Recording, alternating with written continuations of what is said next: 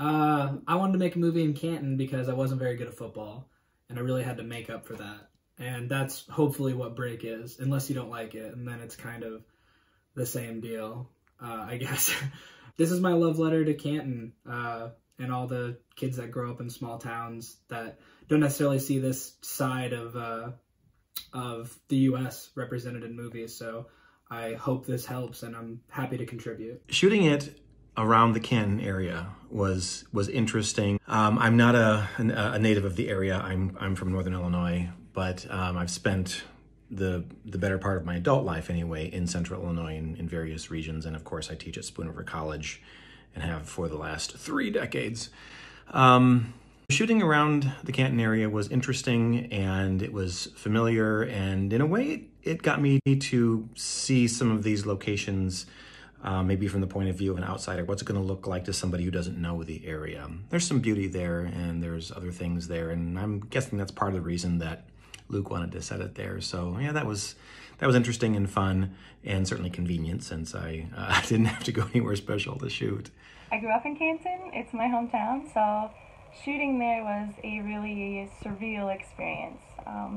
Everyone was so supportive.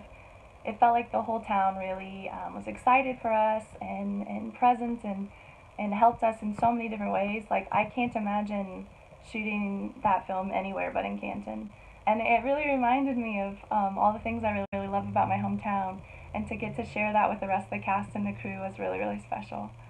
Filming in Canton was really special for me because I'm from the area and I've been there a lot.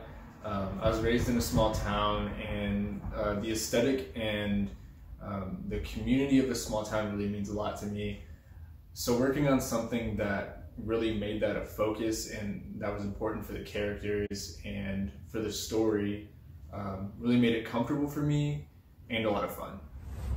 What was filming in Canton like? Canton's great. Canton's lovely. We filmed everywhere there. We filmed at the Skateland, the church, the library, the parks, playgrounds, biking up and down streets into driveways, and all kinds of scenery. It was great. We were filming there for about a month, roundabout, and we got accustomed to the place so quickly.